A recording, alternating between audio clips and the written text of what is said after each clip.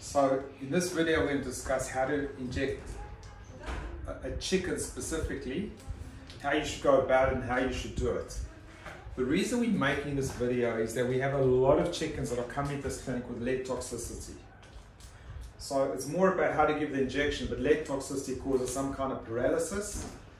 Lead, as with other heavy metals, it accumulates in the bones.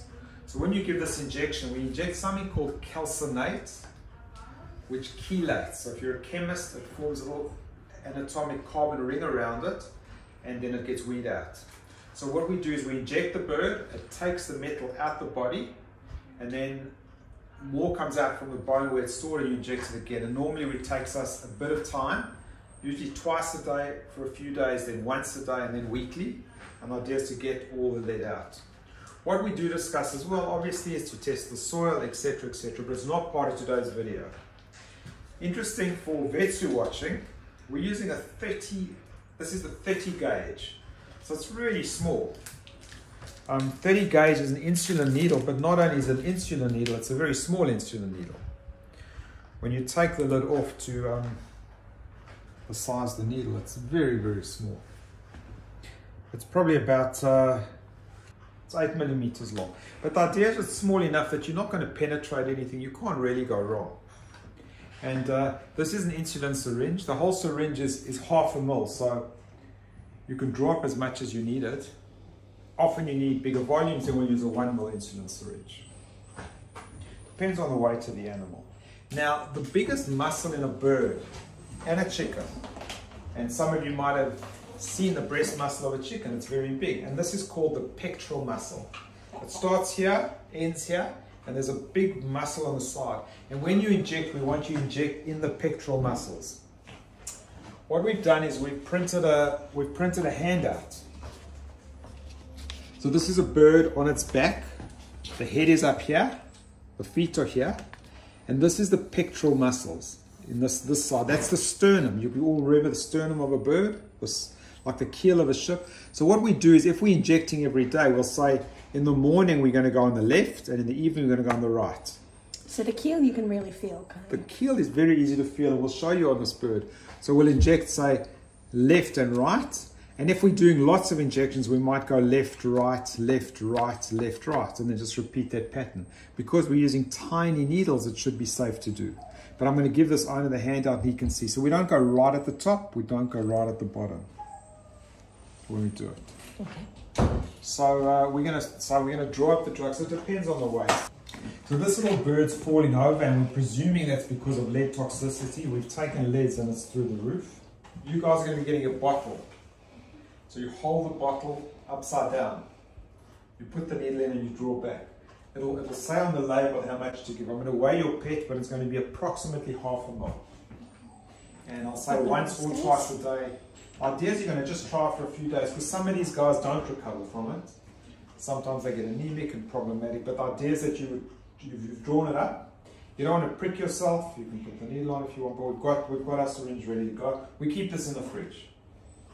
The expiry of this is a difficult drug to get hold of. It expires in July 22, but that's just we get it made up. It's not a commercially available drug, so we believe it's good for today's March, April, May, June. For at least 3 months, this is good.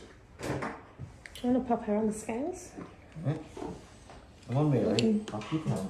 See if she'll sit without it. Good girl. We might just put it on the side. There we go.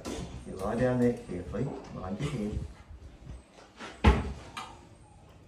1.29. So let's put on the table here. You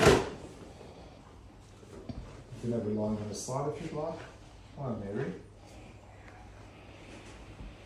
So you can see this is typical of a neuropathy where the head's okay, she's still there, but the feet are uncoordinated. So I'm just going to spray a bit of alcohol. One is it's sterilized, but I want to show you the extent of the muscle. Sharon, you've got to try and see.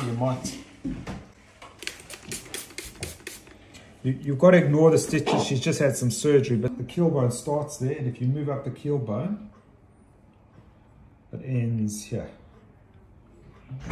Okay? So that's the breast muscle on both sides of the keel bone. So what you want to do is you want to just inject on the side of it. You probably go and you take your needle. You want to go in at about 45 degrees, and then you can just inject it because there's no major blood vessels there. You're probably okay. Yeah. Some people might draw back, but you can push the needle in because it's such a tiny syringe, potentially the whole way. Easy. So we're injecting. And you'll actually see, I mean, you can put pressure on, but when you take it out, take a look. There's no bleeding, there's no. So I've gone on the left-hand side. I know it's left because I'm wearing a watch. So I've gone on the left-hand side of not just let go away. So it's not. So it's about an inch, because that's an American hand out. 2 centimeters. I don't go close to the very top and close to the very bottom, but the stuff is very safe. So I've gone on the left. You can inject potentially on the right, left, and just go again. Yeah. But the idea is you should know if it's working in 72 hours. Remember, we don't save them all, but now the syringe, so thanks, Way, take a little Mary. So you can cap the syringe. Goes into sharps. And let's see how we go. So good luck in doing it. So you're going to have to hold the bottle, draw it up, try not to prick yourself too much. It's a big responsibility, but remember that hundreds of chickens are getting lead injections all over the world all the time. Yeah. And we have a high percentage saving them. Just last thing as an aside, you can test the soil, which might be something you want to think about. Yeah. And then I can give you an address and just test the soil, see where the lead is coming from. Yeah. And this video is not on lead, it's just on injections, but lead, if you've got 10 chickens, you can just have one showing signs and the other 9 have high lead levels. It comes in your egg when you eat them, especially in the shell, but just be aware, it's something worth knowing. So when we get a flock of chickens, we might test lead just in one of them. Yeah.